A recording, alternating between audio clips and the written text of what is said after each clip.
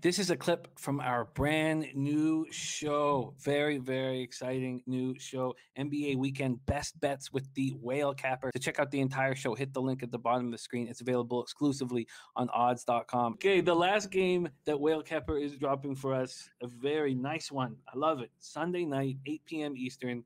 Golden State Warriors, 18-15, 7-9 on the road at the LA Lakers, 22-11, 9-7 at home. Staples Center, Los Angeles, California. Warriors won 2 straight. They play Friday night at home versus Charlotte. They're coming off a 111-107 win at Indiana on Wednesday night. We spoke about it off the top in that Pacers game. The fact that they could win the game going 5 of 26 from 3, Steph Curry going 1 for 11 is an excellent sign. It's just such a good sign for this basketball team moving forward.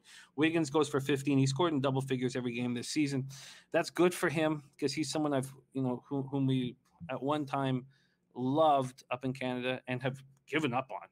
I mean, we don't even talk about him. We want nothing to do with him.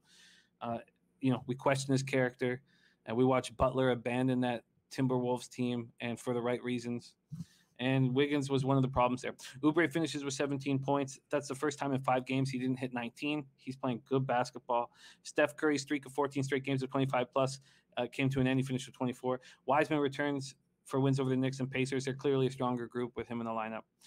So when this game pops off, will the Lakers be in the midst of a 5-game losing streak, or will they have snapped it Friday at home versus the Blazers? And that game is tonight in a couple hours.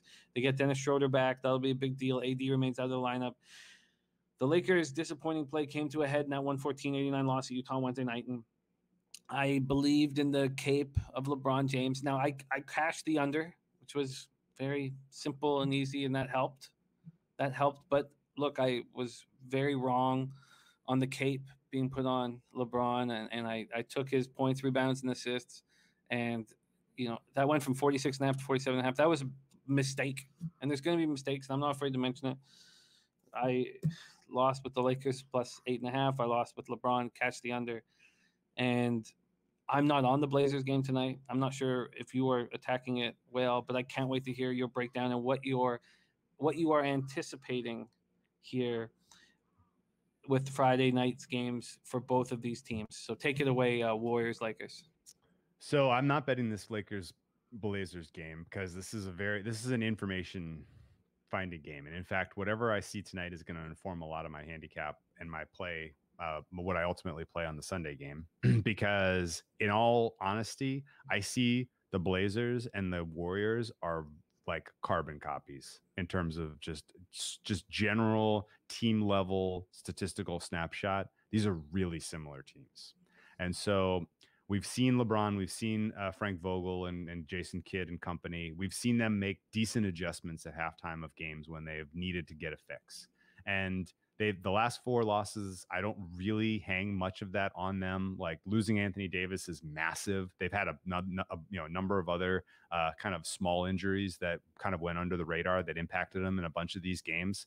And they played some close ones too. The Heat game came down to the last possession. The Wizards obviously went to overtime. LeBron makes a couple of bunnies or free throws here and there. They aren't on a 4-game losing streak. So it's a very I think it's a little bit of a misleading conclusion to say the Lakers are as cool as the market made them. At least last game, what were they?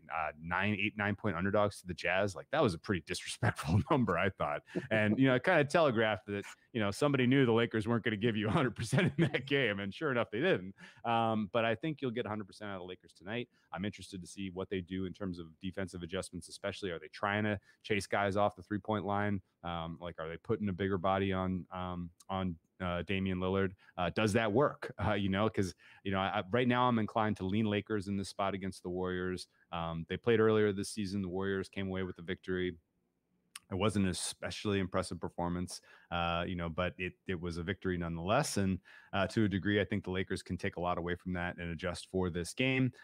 Market-wise, it's interesting. I would have expected the Blazers to be about 8.5-point dogs if Anthony Davis was healthy. And so the fact that they're 5 here tells me the market thinks AD against a team like the Blazers is worth about 3.5 points.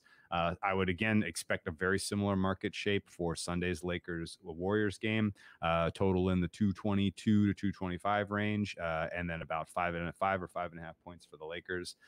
If we see some signs that the Lakers defense is dialed in against this Portland team tonight, especially in the second half, then I'm going to get involved with the Lakers on Sunday as well.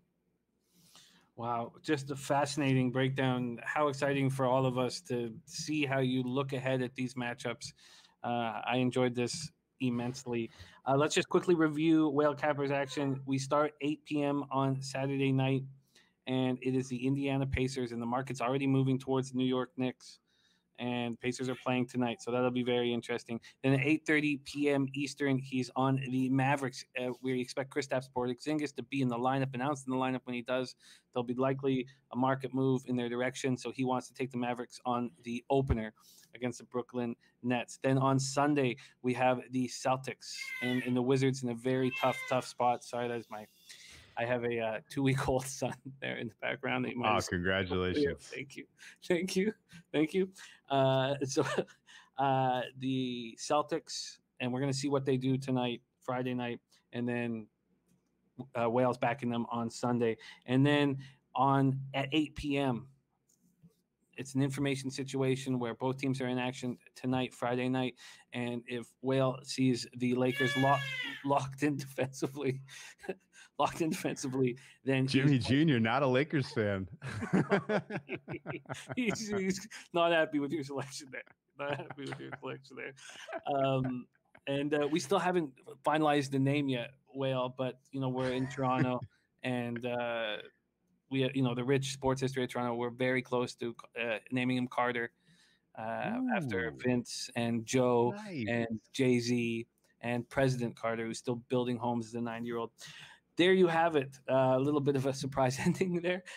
Whale, you have a spectacular podcast, a deep dive podcast, Mondays and Wednesdays, 8 p.m. Eastern. I absolutely love it.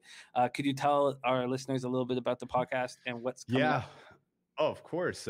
We do a pretty heavy duty NFL handicap during the regular season of the NFL. And then once the NFL regular season is a wrap, we rotate into evergreen topics. This week we talked about bankroll management. We had a guy who's been trading, working for sports books and was an active trader across the pond in the UK for about 15 years. We interviewed him and got some insight into how that operation works and what you can learn from that and how you can improve your handicap for, when, just in seeing what it's like, behind the counter and the decision making. So evergreen industry related stuff will carry throughout the rest of this off season. And of course, we'll do some standalone podcasts, for the big events, the Kentucky Derbies, the Masters, the NFL draft. That there's Euro soccer coming up this summer that I'm excited about, and the Olympics, of course, is going to be a fun handicap as well. So we'll be hitting all things sports betting throughout the rest of this off season, and check us out at the Deep Dive Podcast. Deep Dive Podcast, Monday and Wednesday night at 8 p.m. Eastern, and follow our man, the Whale Capper, on Twitter at @Whale_Capper. Man, what a fun thing we're doing here. NBA weekend best bets with the Whale Capper. Thanks so much for joining us. Our odds cappers that we work with every day, they absolutely love your insights. So thank you for sharing them with us, my friend.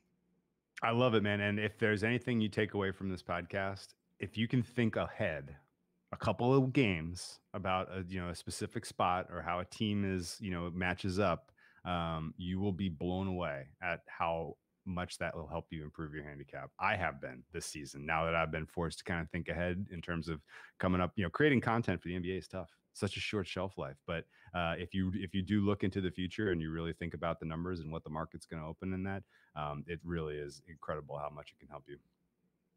It's well put.